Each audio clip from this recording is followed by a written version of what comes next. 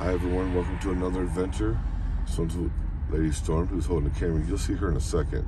And I'm Still City Storm, in case you're new to the channel. Nice to have you here, and we have decided to make it a mission to go around find little things that are like roadside attractions and whatnot, and some places that are nice to visit. So this one right here, we're over here on Ripley Street in Lake Station. This used to be an Armen's, and anyone from the area is going to remember that. I remember eating here as a kid. I remember coming past here. It's been up since the 1960s. It was restored in about 2015, I believe it was. It got blown off its perch, and it was actually damaged pretty bad.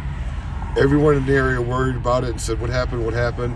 Well, thankfully, the owners of the Rubens, who's been in business for a long time now, had it restored, and it's back up on the perch. So I'm gonna turn it over to Lady Storm here for a second. She'll tell you what she remembers, and I'm gonna walk up, take a good look at it.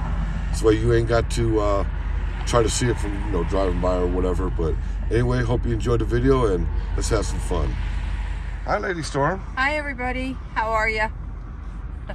Tell us what you remember. So, as growing up as a kid, I remember like my mom used to take us out on Fridays, and we always used to go to Armen's, which is now Rubens, but formerly known as Armen's, and loved going there to get their tacos. They had the best tacos ever.